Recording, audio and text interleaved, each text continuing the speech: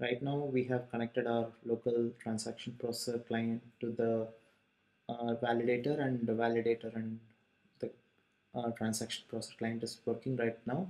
The next step that we need to do is like we need to create a client. So client intermediate layer could be anything like API or a command line or terminal process. Okay.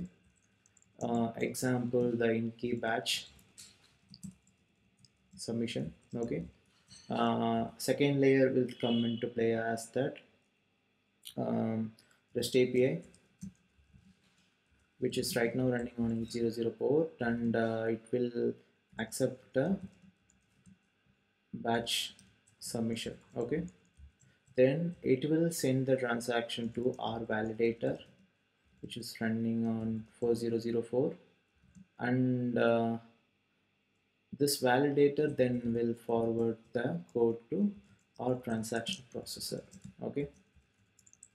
So which is running right now here, this. Okay. So whatever the smart contract that we are running over here will be checked. So in this transaction file, let's say we are handling in key wallet key or XO. Okay, so it will check if the transaction that got submitted from the REST API is for any of this families. If the family is registered and the relevant version name 1.0 or 1.1 is found, then that transaction will be forwarded to that code, and this code submission will happen, and we will get the result. Okay, so this whole flow of how the whole thing works. So for that, we already have this validator and REST API figured out, so we'll move that out of the place. And transaction processor is right now running, but doesn't have any contract running from there. So this will be a next step, and before that we need a place where you can submit transaction and send it to the like application. Okay, so as you can see here in the payload, we got human readable values, and this is now converted into byte format using CBOR. Then this bytes are forwarded over here to the transaction. Okay, and the transaction header will contain who is signing the transaction, the public key, and which input means that which values we are going to get and which values we are going to write onto. So this is like a address uh, represented on the blockchain part. Okay, so that we'll see in the later. Okay, so but this is the contract that we are trying to invoke, and these are the two addresses that will be involved in input as input and output, like a read and write. Then this is the person who is sending the transaction. Now the process starts by creating a transaction. Okay, then the transaction is created, like pushed into a transaction list.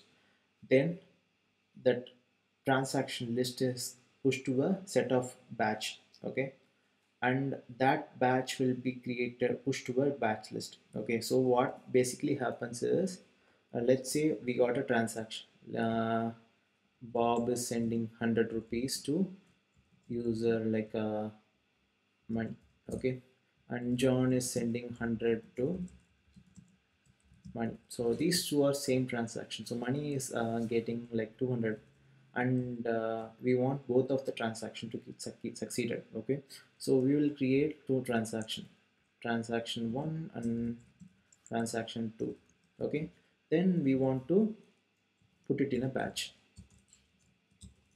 Okay, so to for this two transaction to be committed, both of them has to succeed. Okay, and similarly we will create other batches also and wrap this whole thing into a batch list.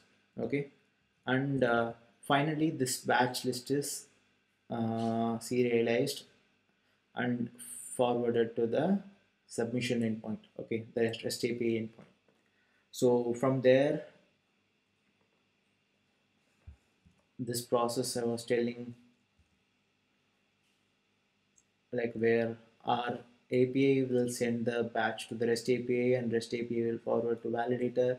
Validator will then check if there is any families registered under this handler, and if that is registered, it will be forwarded to those families, and our transaction gets validated and stored in the blockchain.